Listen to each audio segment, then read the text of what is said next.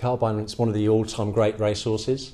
Won the Melbourne Cup in 1890 against a field of 39 competitors, carrying 66 kilograms and with a split heel. Just one of the absolute greats of all time.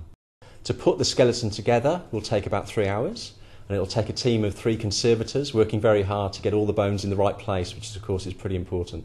The skeleton is actually owned by Museum Victoria, and it's on loan to us here for our new gallery. We're very grateful to them for their assistance. It's been in their collection since 1920, and we're just delighted to be able to have it on loan for this period. On one side of the showcase where Carbine is, we have a multimedia presentation where visitors can see a horse galloping and see the physiology, the heartbeats, and then at the end of the show it clears and you can see the skeleton in all its glory. It's a beautiful production.